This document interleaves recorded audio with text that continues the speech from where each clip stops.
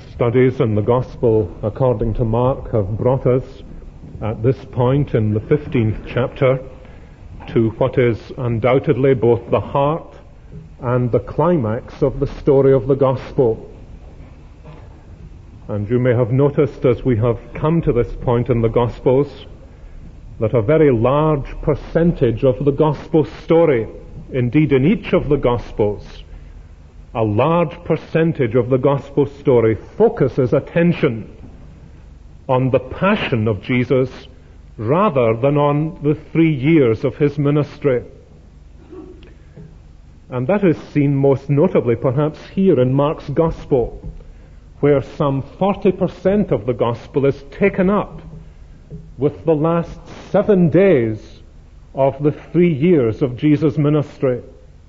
And indeed something like 15% of the Gospel is taken up with the last 24 hours of Jesus' life before he is crucified. So that the events to which we have now come in the story of the Gospel, in terms of their amazing significance for us, far outweigh the number of days and the measurement of time involved in these different events. And in structuring the Gospels this way, there is no doubt whatsoever that, for example, Mark in his Gospel is reflecting the emphasis of the New Testament church. There is a very old tradition in the Christian church, as you may know, that in fact Mark's Gospel was taken down largely from Simon Peter, whom Mark helped and served in the work of the Gospel. And it is certainly in a striking way a reflection of the balance of Peter's ministry, where so much of the emphasis lies upon what Jesus did in the closing days and closing hours of his life. He did much to prepare himself for these days, and everything he did before these days has significance for our understanding of these days. But the Gospel writers with one voice emphasize to us that when we come to the closing scenes of the Gospel, we are at the very heart of the Gospel message. And for that reason we need to pay special attention to what it is they have to say to us at this particular juncture.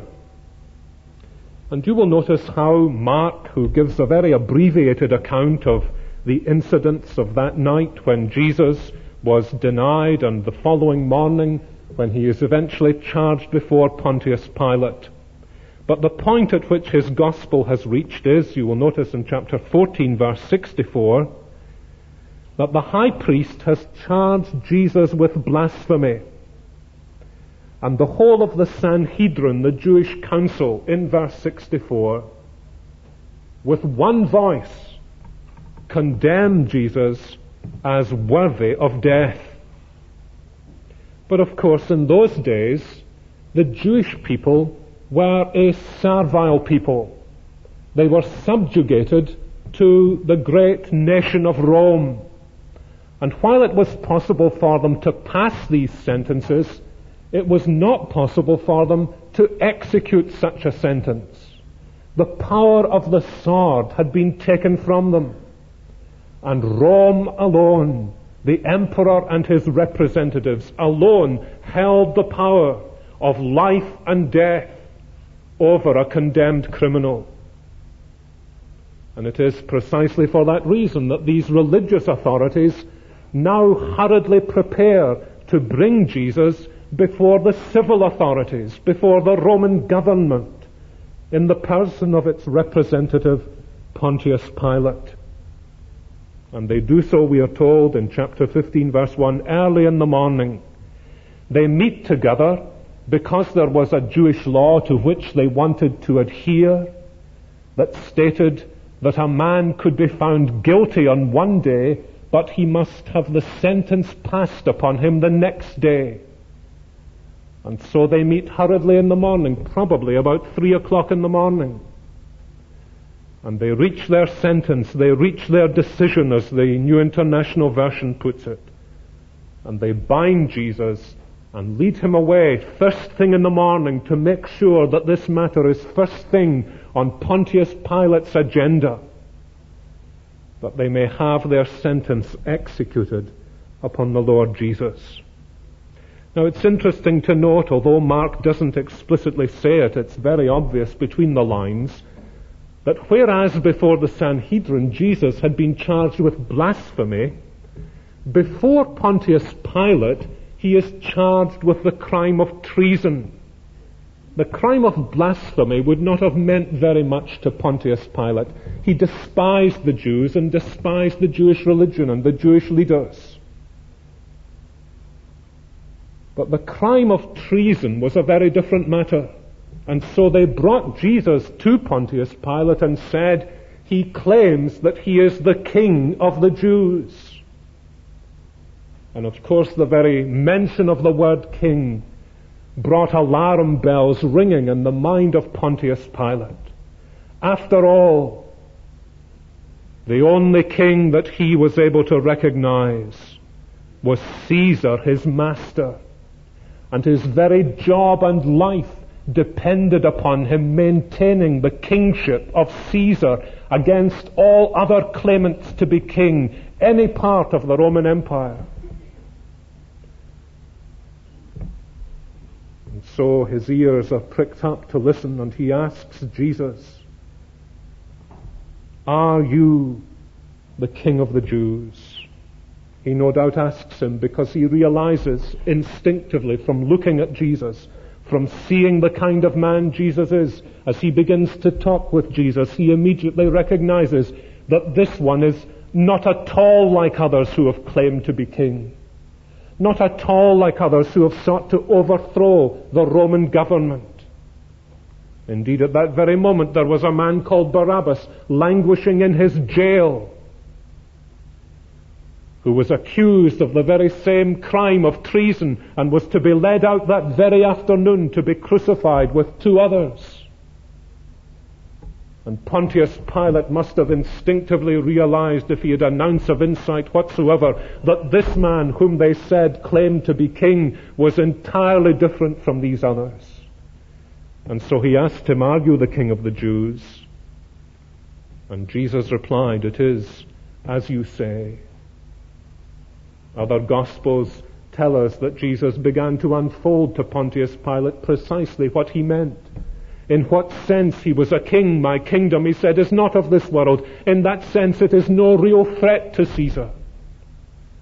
Although, of course, ultimately it was to prove Caesar's greatest threat.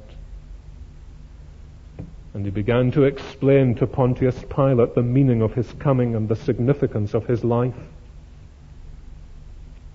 And so Pilate went back to the priests in verse 3. And the priests began to bring specific charges against Jesus. And so again Pilate went back to Jesus and asked him about these specific charges.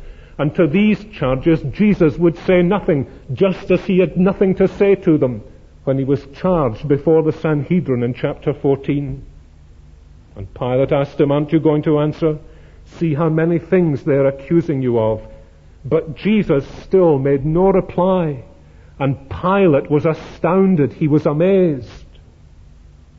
And then, of course, a situation arose that he thought was a godsend to him. He realized that to have this man executed was itself a criminal deed. But on the other hand, there were those outside gasping for his execution. What was he to do? And then suddenly some representatives of the people appeared. They were next on the agenda. They wanted to plead with him that he would do the customary thing at the Passover, that he would release one of the prisoners, a kind of Passover amnesty. And Pilate breathed a sigh of relief and seized the opportunity and went out and took up the amnesty and offered them a prisoner. Will I release to you Jesus, your king, he said. And we know that stirred up by the high priests, the crowd began to shout, crucify him and give us Barabbas. And so a situation that Pilate thought he had grasped turned into sand in his hands. But still troubled, we are told in verse 15, he wanted to pacify the crowd, and so he released Barabbas. That was one thing. And then the next stage was to have Jesus flogged. And it is at that point John's Gospel adds something to the story and tells us that after Jesus was flogged, he was dragged out, humiliated, broken. Men died from such floggings on occasion. And Pilate said, "Look at the man. Look at him. Will you not have pity on your king now?" And they cried out all the more, "Crucify him, crucify him." According to John, Pilate went back into Jesus again and virtually pled with Jesus to provide some excuse by which he could release him and not crucify him. But all was in vain. And he went out one final time to appeal to the people. And they cried out to Pontius Pilate, "If you let him go, you are no friend of Caesar. Anyone who claims to be a king opposes Caesar." And he said, "Shall I crucify your king?" And they replied to his amazement and horror, "We have no king but Caesar."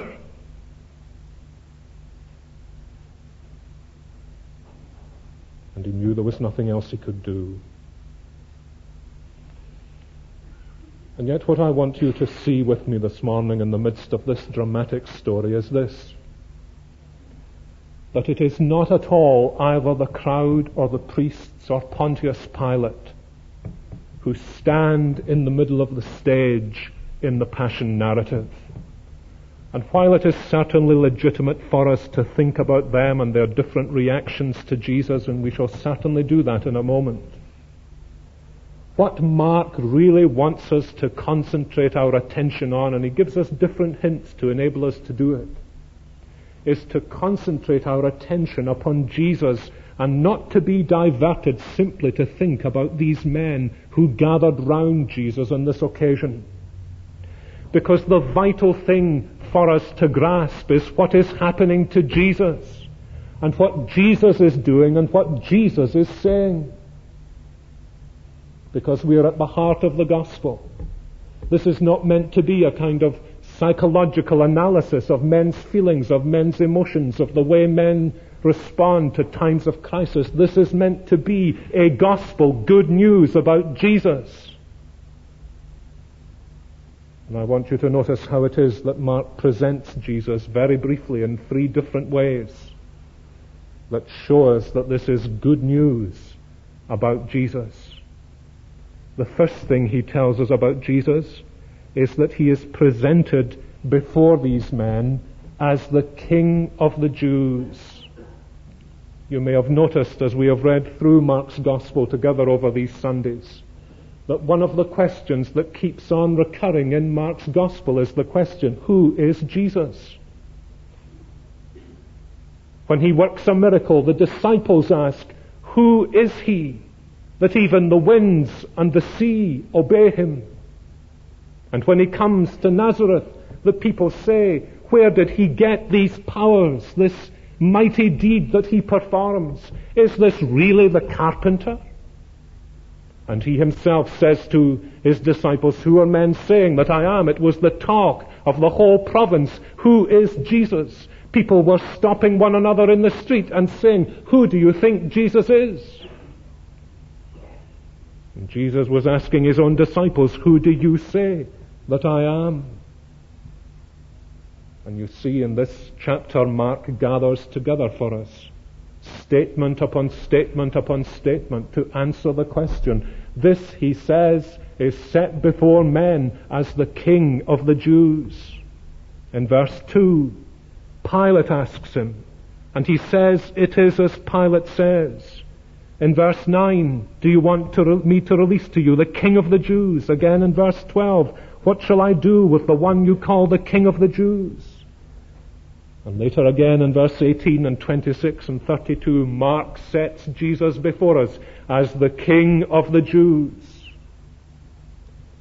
as the Messiah who had been so long promised. And yet what Mark wants to show us is that when the King is set before that which was purest of all world religion, and that which was most just of all world empires, the Jewish religion on the one hand and the Roman government on the other hand, he is neither recognized nor accepted as the King that God has sent into the world to be their Savior and Deliverer. And it is an awful thing, really, that these high priests and others who gathered together to accuse Jesus, who had long longed for deliverance from the yoke of Rome, were now handing over him whose yoke was easy and whose burden would be light as their king to Rome itself, in order that he might be crucified. And that this Roman governor in Palestine, to bring to bear upon Palestine the great Roman peace, the Pax Romana of the ancient world, was to send to his execution the one whom God had sent to be the Prince of Peace. And there is something very clear happening here. And the early church grasped it. When they began to preach and to pray, they reflected upon what had happened in the case of Jesus. And they went back to their scriptures to try to understand what was happening. And they came upon the second psalm. And the picture that psalm gives of the nations of the world joining together in order to break from their backs the yoke of the king that God had sent to rule over them. And they begin to speak to God, and they begin to quote this scripture in time of trouble about how the nations of the earth were gathered together in the days of Herod and Pontius Pilate against the Lord and his anointed. And what they saw in this event was this. They saw that in the moment when the grace and saving power of our Lord Jesus Christ is most clearly seen, when he is humbled before men to become their Savior, that is the very moment when man's sin is most starkly revealed for what it really is. And when men are brought face to face with the greatest issue of their lives, then the apostles and the early church began to see that on such occasions their hearts are so set against God that they will reject him. And so there was never really an occasion from the time of the Garden of Eden when sin was so clearly seen in its true colors as it is here. Sin means to be against God's king. And as representatives of both Jew and Gentile, the world surrounded Christ, exposed in its sinfulness, and revealed itself to be a world that was set against God. When he came as king to rule in gracious humility, they shouted, "Crucify him," and led him away. And yet in a remarkable way, I'm sure you will agree, that there was no moment in his life when Jesus more seemed to be a king in total control of the situation than at this moment here. So he is set before us as a king. He is set before us, Mark also indicates to us, as the servant of the Lord. It's an interesting thing that, again, on these events of the Passion, Simon Peter often reflected. And he speaks about these hours of Jesus' life, and he says this about them. In those hours, Jesus entrusted himself to him who judges justly. And what he means by that in the surrounding context of that passage in 1 Peter 2:23 is this. He is speaking about Jesus when he is being judged by Pontius Pilate and others, committing himself to the judgment of a higher court, a higher authority, to God's authority. Because what he is not the prisoner of Pontius Pilate, but the servant of the Lord. And do notice in these verses how wonderfully Mark brings this out. The servant of the Lord was a picture that Jesus had used himself to describe his ministry. It was a picture that he had drawn out of the pages of the Old Testament from Isaiah 52 and 53, where we have that moving description of the suffering servant of the Lord. And Mark wants to indicate to us in what he says here, in the way he describes Jesus, this one before Pontius Pilate is that one who is described in Isaiah 53. And you notice how this comes out. For example, in verse 5, Jesus made no reply, and Pilate was amazed, fulfilling the promise of Isaiah 53, that although he would be oppressed and afflicted, yet he would not open his mouth. And although he was led like a lamb to the slaughter, and a sheep before her shearers, he would be dumb, and so he did not open his mouth. And here he was literally being sheared. And he opens not his mouth. Again, we find the same thing in verse 15, for example, when we are told that Pilate released Barabbas but had Jesus flogged and delivered him up or handed him over to be crucified. And that expression is taken directly out of the Greek translation of the Old Testament that Peter and Mark and others sometimes use. From Isaiah chapter 53. That he would be delivered up for our sins and because of our iniquities. And even Pilate's question in verse 14 echoes the teaching of Isaiah 53. Why? What crime has he committed? It says the prophet Isaiah, he was assigned a grave with the wicked, although he had done no violence and there was no deceit in his mouth. So that Mark is giving us these hints, these pointers. And he's saying, look, this one is the servant of the Lord about whom Isaiah prophesied. And of course he especially wants to bring out the two main points that Isaiah teaches us about the servant. The first, that he would be prepared as a sacrificial lamb in order to bring spiritual redemption to his people. And again, it's a remarkable thing, but at this very hour of the day, the priests were in the temple examining the lambs that were being brought for the slaughterhouse to be sacrificed to God. And there was one qualification they looked for, and that was that there was nothing in the lamb itself that was a qualification for it to be slain. There was nothing wrong with the lamb.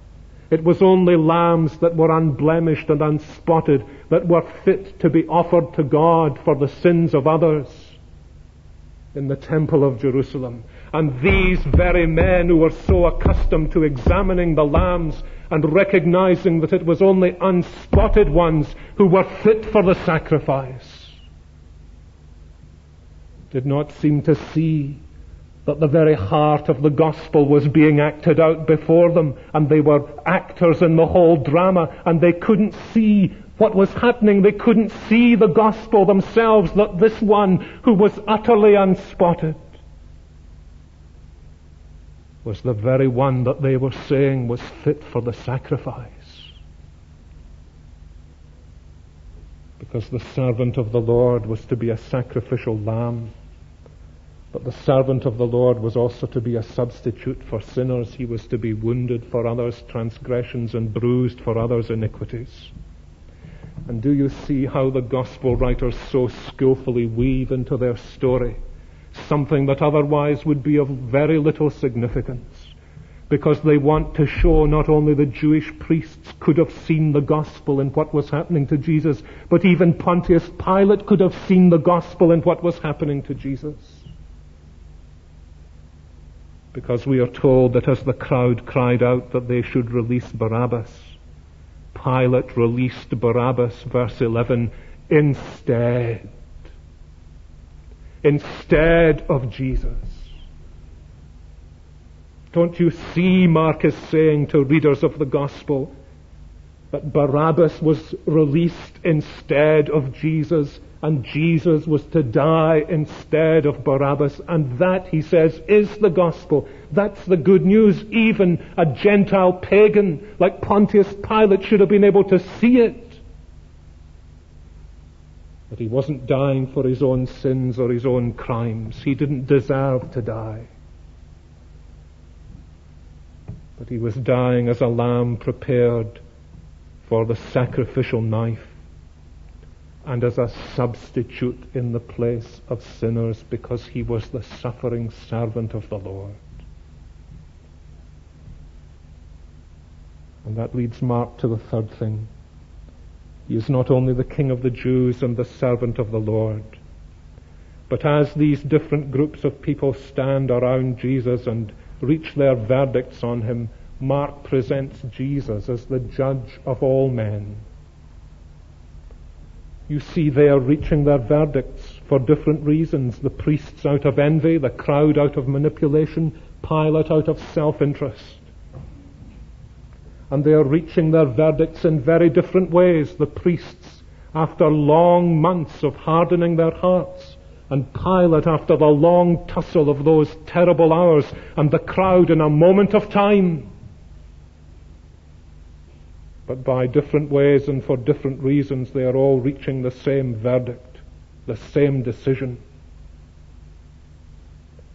And what they do not seem to see is that while they think they are reaching a verdict on Jesus, what they are doing is really pronouncing their own verdict. And while they think they are rejecting him, they are simply proving themselves to be rejects.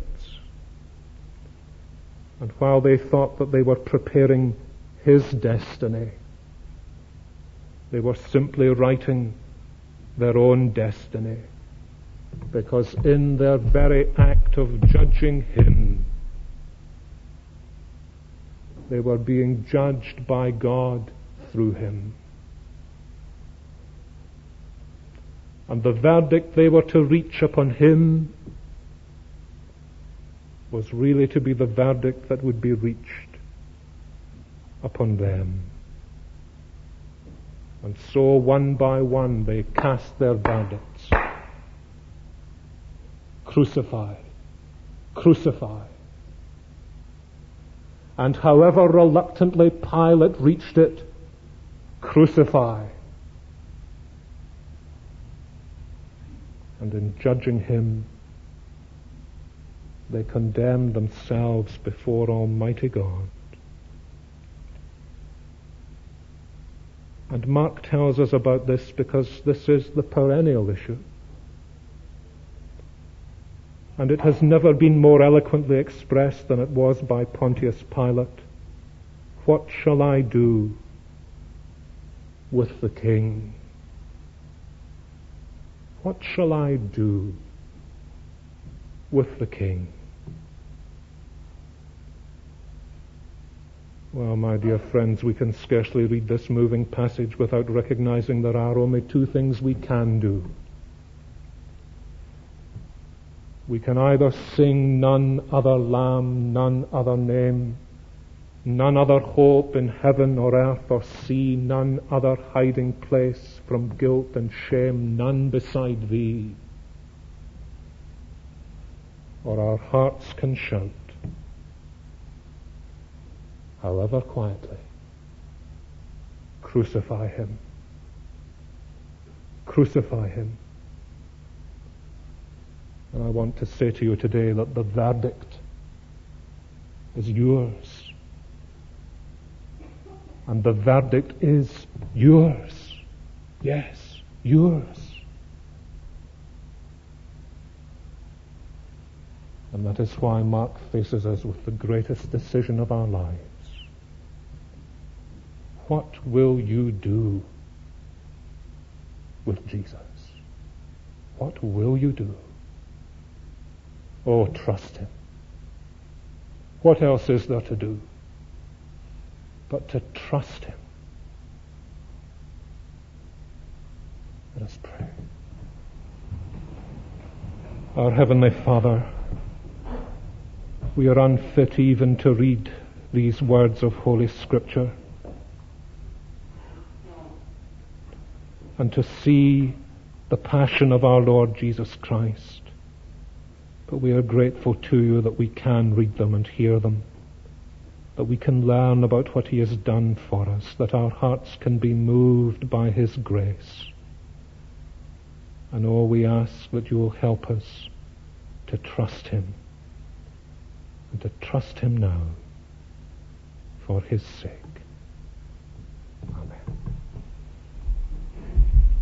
Now let us close by singing from hymn number 254.